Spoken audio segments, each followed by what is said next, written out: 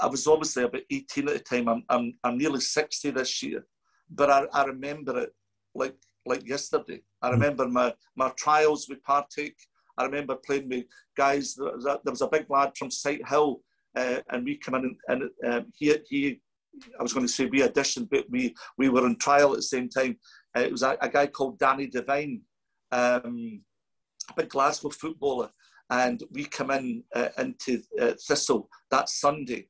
And my right leg wasn't the best at hitting the ball, so I was mostly on my left side, and there was the ball sort of landed on the side opposite the stand, and the ball landed in front of me just outside the 18-yard box, and somebody told me to hit it, and I had no choice, so I hit it with my right leg, and somehow I managed to connect with the ball, and the ball hit off the top of the Partick frame, the goal frame, the goal post. And I think in those days, if I remember rightly, the goal post was like square, so I hit the top of it, and then straight after that, so I didn't score, but I hit the framework, and they signed me on the back of that, So it was.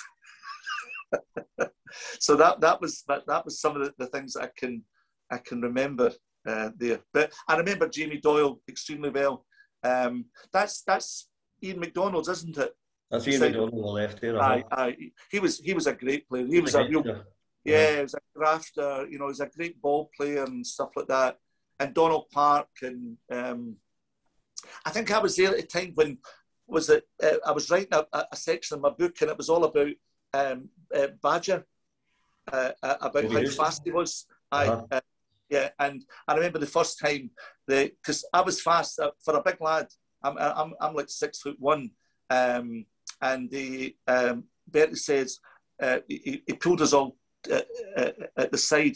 The floodlights were on, and it was a kind of winter's night. I remember it was really sodden, and he called us all the way down to the bottom of the ash blaze in front of the stand. And we would run in two and twos and so on and so forth. And then we narrowed it down, and it ended up me and Badger and that sort of, I don't know how long that is, like 100 metres.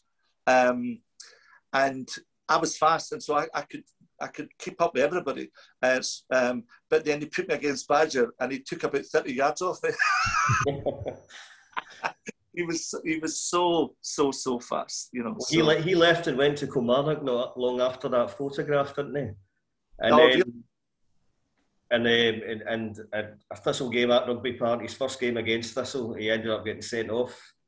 I don't know if you remember that story at all. No, I don't know. It's one of these ones. It was one of these stories that has gone on. They talk about. I've heard Alan Ruff talking about it as well. How Bobby Houston was at Rugby Park to welcome all the Thistle guys off the coach. One by one, they got off the coach, walked past them, just ignored them, and just to wind them up, And by the time he came on as a substitute and get sent off within minutes because he was so wound up, he was just flying about, He was a great player, Thistle though.